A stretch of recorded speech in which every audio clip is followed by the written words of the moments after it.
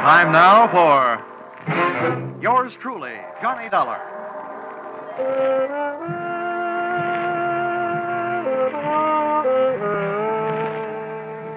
The next half hour has its baggage packed to take a trip with America's fabulous freelance insurance investigator, Johnny Dollar. At insurance investigation, he's just an expert. At making out his expense account, he's an absolute genius.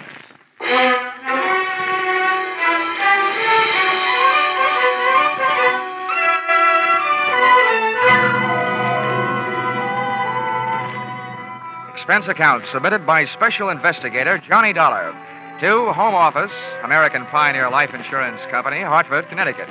Attention, W.K. Green, General Manager. The following is an accounting of my expenditures in the case of Barton Drake, or how I played ducks and drakes with a drake who ducked. Expense account, item 1.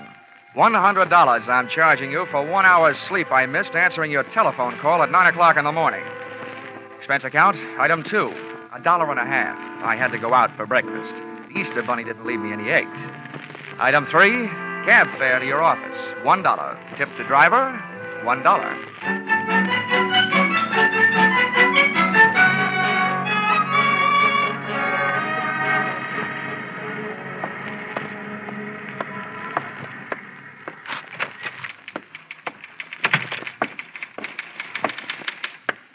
Good morning, Johnny. Why don't we make that good night sometime soon? Shall we, Chickie? Well, I've had to type up some of your expense accounts. I think maybe an evening with you might be fun. But business first. Old Stonewall's waiting for you. Oh, hasn't he gotten out of that military kick yet? No, he still thinks he's a general. But to me, he's still just what he was before he ever went into the Army. His belts never stopped fighting the battle of the businessman's bulge, huh? Well, forward march.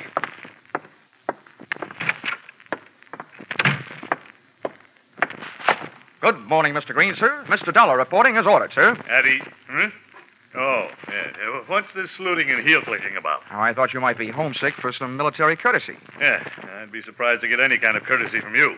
But we're not paying you to be polite. Sit down. Here. I got a job for you. Here. I had a copy made of the file in that case. You can take it with you. Thanks. Barton Drake, huh? Oh, yeah, I remember him. Let's see. Life insurance, $30,000. Beneficiary, Mrs. Barton Drake. Well, what is it? Is he dead or just dying? Neither, we hope. Well, if you'll pardon a little before-noon philosophy, just by living, a man is slowly dying of old age. We have a statistical department to worry about that, Dollar. Your job is to find this man, Barton Drake. Okay. What's the story? And as far as the company is concerned, the story started one night just short of 7 years ago. Oh, that would make it 1942. Yes, the same year I was called upon to fight for my country. Yeah. In the insurance division, Pentagon Building, Washington, D.C. Huh? But don't get me wrong. Those who serve can be just as proud of what they did as those who fought. As you were saying. I merely used the word fight as a general term. Yes, General. Barton Drake, one night about 7 years ago? Yes. When we issued the life policy on Drake, he listed his occupation as that of hardware store proprietor. Hardware? As I recall it, he specialized in unregistered pistols, handcuff keys, and hacksaws. And if I'm not wrong, at the time he disappeared, he was under suspicion of grand larceny and wanted for assault with intent to kill a police officer. Yeah, that's right. At the time, he was suspected of a number of large robberies. Yeah. Refresh me on that cop shooting. How'd that happen? You remember. When the police arrived at the house to pick him up, he opened fire from the bedroom window, made a dash for it out of the back to his own car. And there was a chase during which the car skidded and went through the rail of a bridge into the river. Oh, yes. Now I remember, yeah. They never did recover the body or the loot. All they got back was a wet Buick. Dollar, that was 7 years ago. At least it will be 7 years in 1 more week. At that time, Barton Drake will be declared legally dead by the probate court. His wife has already instituted proceedings. And when the court says she's a widow, she says, I want my $30,000. And you have to pay it, right? Exactly. But we're not going to pay that $30,000 if we can help it. At 9 o'clock this morning, the Missing Persons Bureau of the New York Police Department called us and gave us reason to hope that Drake is still alive. What happened? Did they see him in a crystal ball? You don't know how close to the truth you came, Dollar. Oh? The Missing Persons boys have a new habit these days. Whenever there's a television show, where there's a public crowd involved, they watch it. Last night, they think they spotted Barton Drake at the prize fights. Now, that's all we've got to go on, but we think he's alive and that he's somewhere in New York. Well, that's a start anyway. I know where to find New York.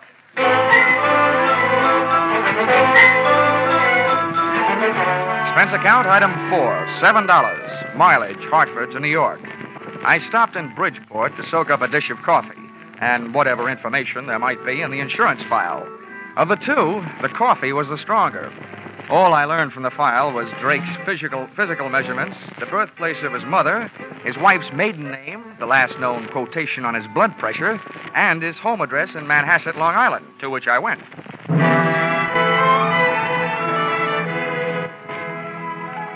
The house had a $40,000 look about it, and its grounds were being manicured by a gardener who had a $12 a day look about him.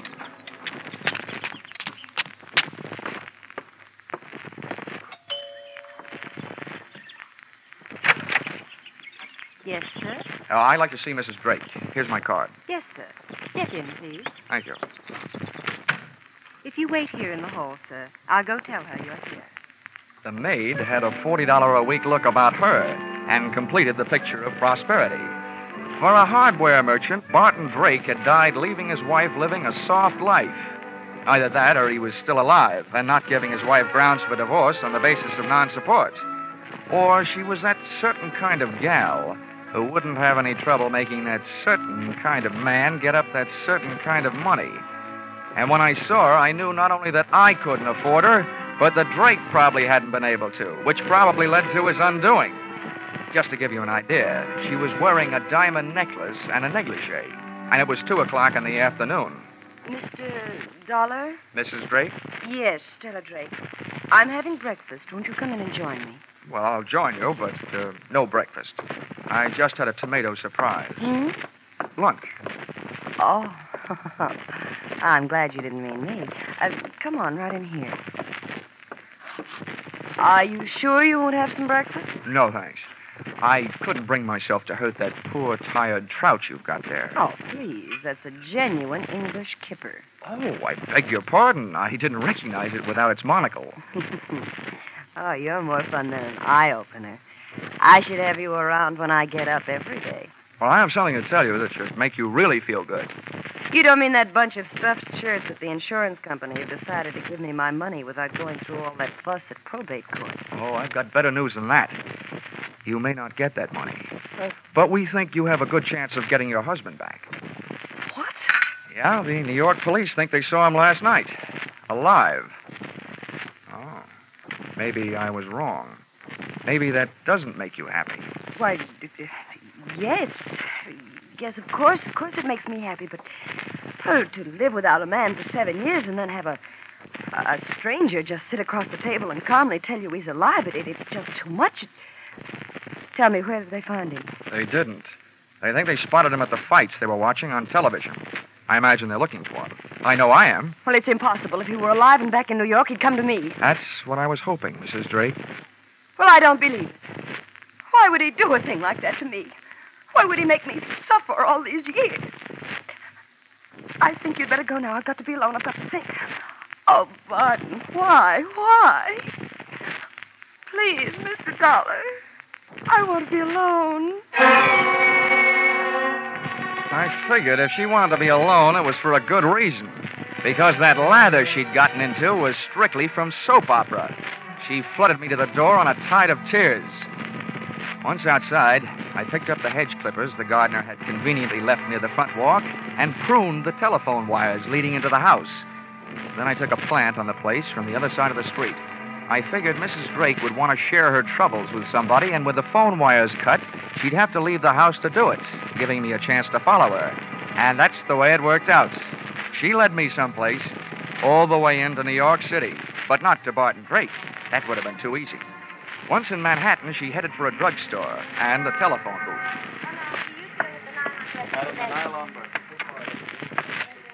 I slipped into the phone booth beside hers. I got the receiver off the hook and my nickel in the slot in time to use an old trick of mine.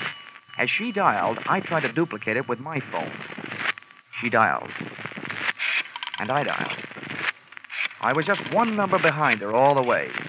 When she was through dialing, I held off dialing the last number on my phone until she got an answer. And then I let it go.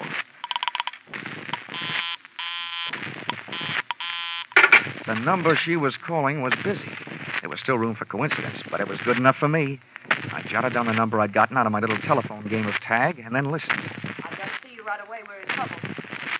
All right, I'll meet you in 20 minutes. The usual place.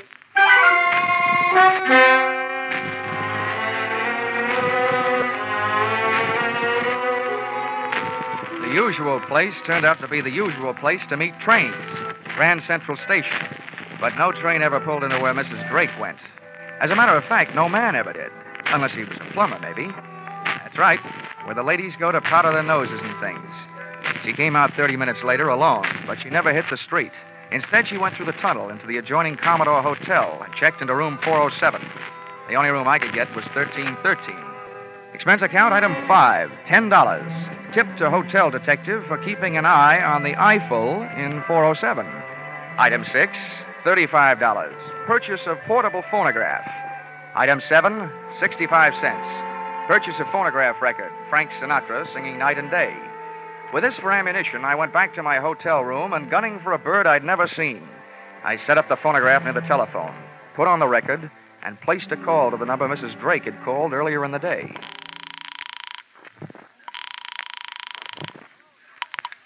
Hello. Hello there. 7 p.m. again, and this is your favorite disc jockey, Happy Jack the Money Man. Yes, your favorite disc jockey, your spinner with the winners. Tell me, are you listening to our show? My radio is not on. Goodbye. Oh, hold the phone, madam. A little thing like that doesn't make any difference to Happy Jack.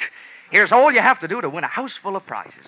Now, you just listen closely over the phone and identify today's puzzle platter, and you'll win all these wonderful prizes. A genuine Sunbeam Mixmaster that makes those fresh little eggs just happy to get beat up. Yes, and you'll clean up with the next prize. Make a real clean sweep with a Hoover vacuum cleaner with all attachments and no strings attached. And to send you tripping happily through life, you'll also receive a handsome set of easy-to-lug luggage, a pair of Gladiator bags. Are you interested? Why, of course I am. All right, then. Here's the tune.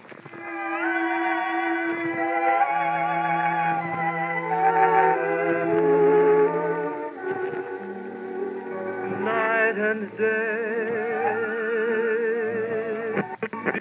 There it is. What's the title of that song? Night and day. You're right. You win all the sensational prizes. Quickly now, give me your name and address. They'll be delivered tonight. Mrs. Knott, Yes, Mrs. Knott. The street number? 127 East 89th Street, apartment 3C.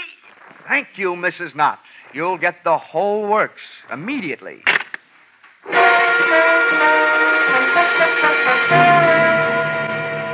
Expense account, items 8, 9, and 10.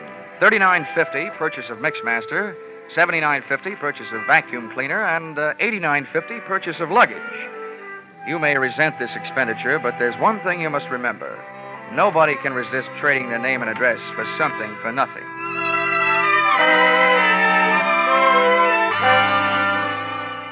I felt like an out-of-season Santa Claus when I knocked on the door of apartment 3C at 127 East 89th Street.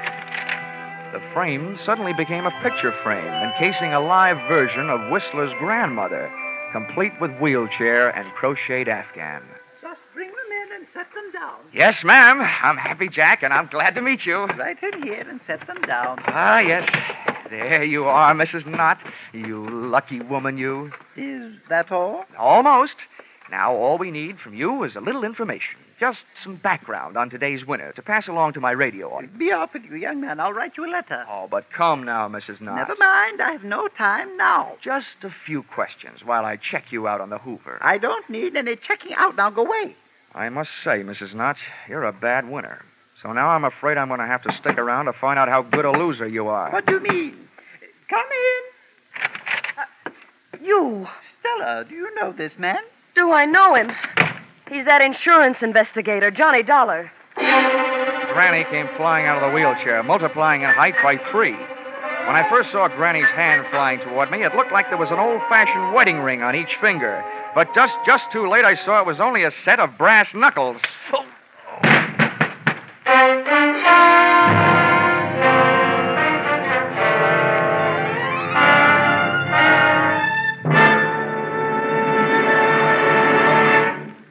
In just a moment, we'll return to the second act of Yours Truly, Johnny Dollar. Now, back to Yours Truly, Johnny Dollar.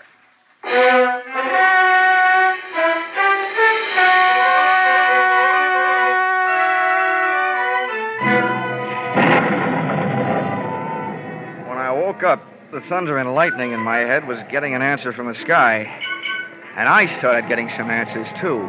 You, James, give me a page. Granny's You're all voice alike. had changed You to the talk bass too much and register, think too and its little. owner was You're smoking never a big satisfied with what you've cigar. got. Oh, I stayed on the floor and Barton, quiet. listen to I didn't me. want those Listen to brass you. I knuckles didn't do this, crooning me Mimi. another lullaby. Come awful close to fouling up the whole deal. I told you I didn't want you to try to collect on that insurance. Why'd you do it? It's $30,000, that's why. To hear you talk, you'd think you were going hungry. What do you think I am, some empty milk bottle you can run down to the corner and get your nickel back on? What were you trying to do anyway, sell me out? Sell you out. You know what started this trouble. You had to go to the fights last night. Oh, a big man. Dumb cops, you call them. Don't worry about me. They haven't found me. I'll take care of myself. But not with you lousing me up, getting mixed up with dirty dealers like this guy Dollar. Oh, you're so smart. Why did you let him in here? Shut up! He wanted to give me something for free, that's why. Well, I've got something for him. A free boat ride. Wheel that chair over here. We'll take him out in that. The wheelchair ride was short, to the street. The auto ride was longer, to the ocean. And from what I could gather on the dock, the boat ride was to be even longer, to my doom. I was still playing Sleeping Beauty and listening to the supposed-to-be dead man, Barton Drake, telling his wife Stella how he was going to make my slumber permanent. Come on, get a move on. I've got his hands tied. Hurry up with his feet. I'm almost through. There. Now what? Now stand back while I heave him up on the deck. Well, aren't you going to tie him to something? For what? If they ever find this boat, they're going to find it empty. One good wave out there, and this guy goes for a swim. There. The wheel's lashed. He's got plenty of gas and plenty of ocean out there. That'll teach Mr. Happy Jack. Now I'm giving him away.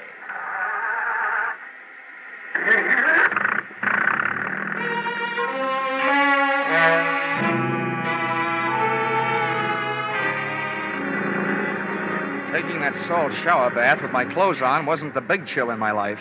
I was scared. My heart was racing faster than the boat engine. And for the first 20 minutes, all I could think about was hanging onto that slippery deck with all I had to hang with, my hopes and my heels. I was on the thin strip of deck after the wheel. Hard by my hands was a deck cleat. With that for a starting point, I went to work, trying to out-navigate that rope, with which Barton Drake had lashed the wheel. I worked my tied wrists over the cleat and dropped my legs down over the side into the icy racing water. I had rigged myself into a human jury rudder to swing the boat off its course. I didn't know where it would take me, but I didn't care so long as it wasn't out to the open sea.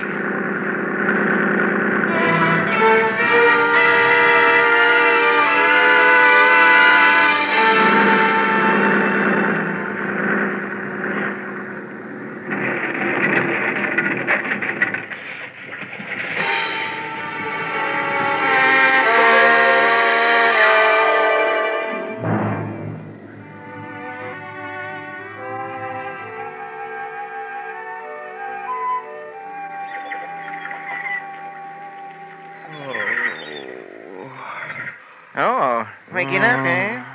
Might as well tell you. Your boat sunk and you ruined my dock last night doing it. I have to pay for it. Oh. My name's Fred Kindly.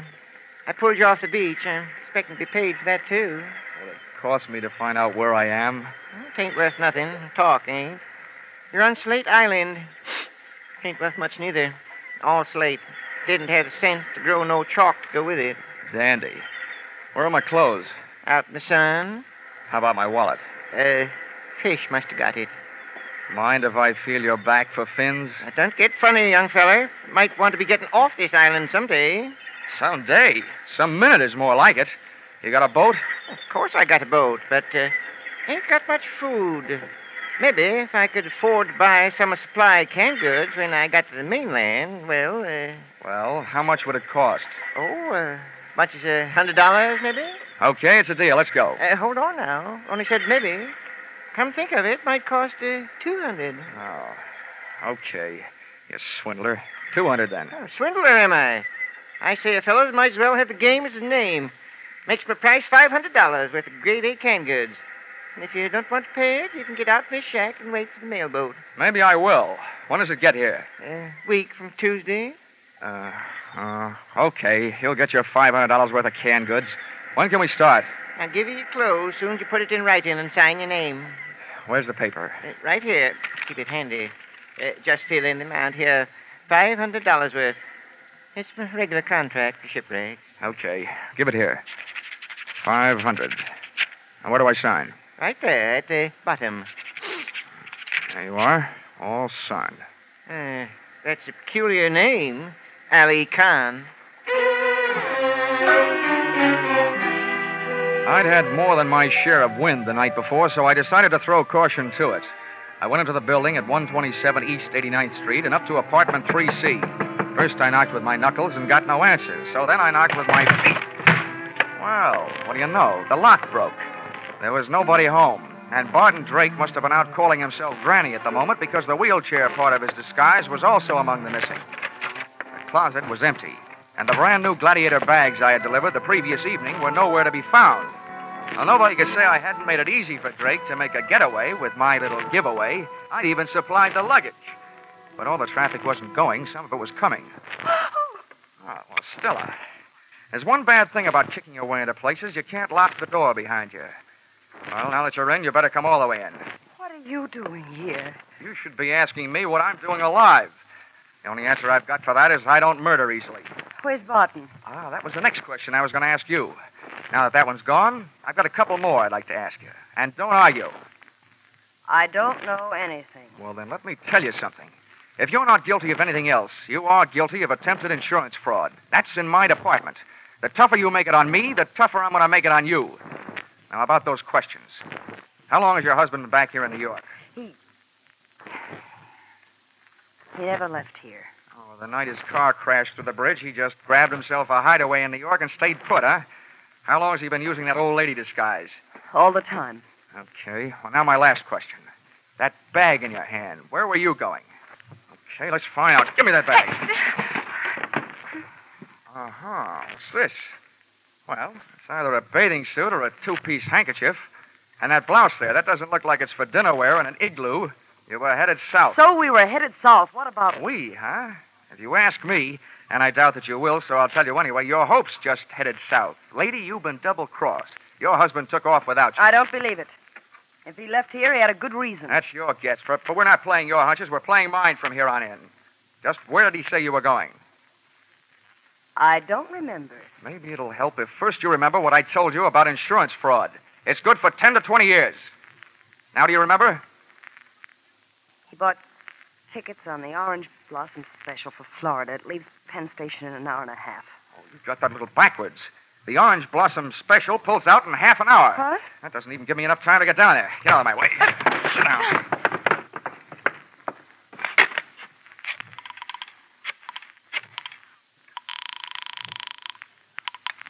Information. Hello. Information. Look, I want the telephone number of the Penn Station branch of the Travelers' Aid Society.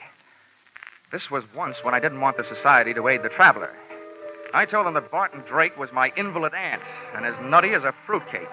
With Stella's help, I described his costume from the daisies on his hat to the buttons on his shoes. I tagged it off with a warning that when my aunt left the house, she thought she was a honeybee and was on her way to throw herself in front of the Orange Blossom Special, wheelchair and all. The guy on the other end of the line took off to round up the railway police, and I took off to round up a taxi.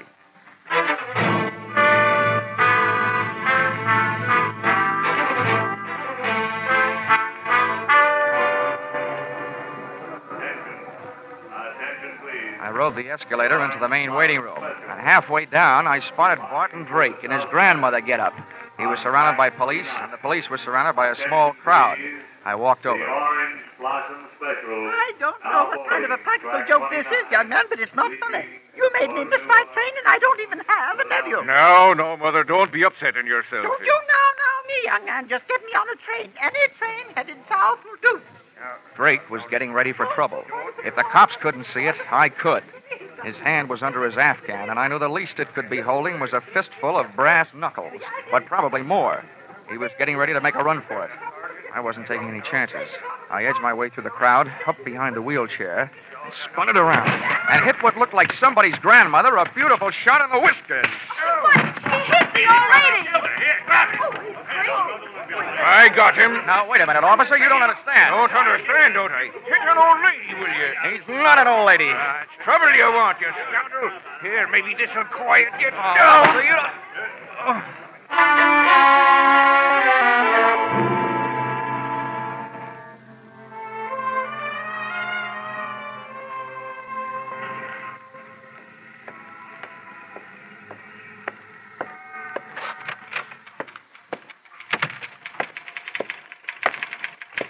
Johnny. Hiya, Chickie. Oh, that bandage. What's the matter with your head? No brains. Where's the general? Oh, when he found out you'd saved American Pioneer $30,000, he decided to take the morning off and celebrate. He's out playing golf. Oh, great. To celebrate my getting hit on the head with police clubs, he goes out and swings golf clubs. Oh, Johnny, I was sort of Now, hoping don't that... worry, Chickie. I've still got enough energy left for nightclubs. You want to help me with this expense account? I'll get it out of the way. Oh, that's all that stands between us. Uh-huh. Expense account submitted by Special Investigator Johnny Dollar to Home Office, American Pioneer Life Insurance Company,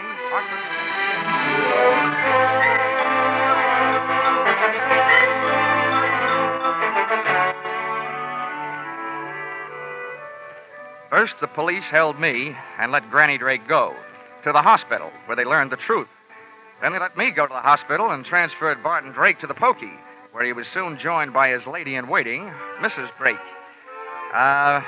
Expense account item 11. Something I almost forgot. $500. Canned goods. For the man who got me off the rocks on Slate Island, Mr. Fred Kindly. Even if he did rob me, I didn't feel like robbing him.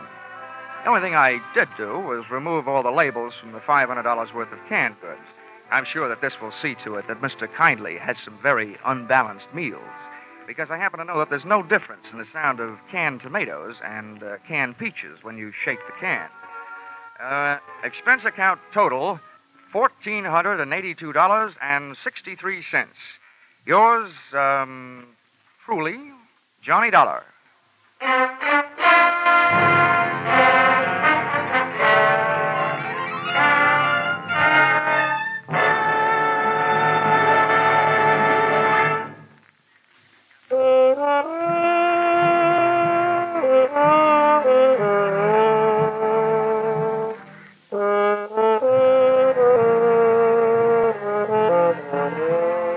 Yours truly, Johnny Dollar, stars Charles Russell as Johnny. Our music is composed and conducted by Leith Stevens.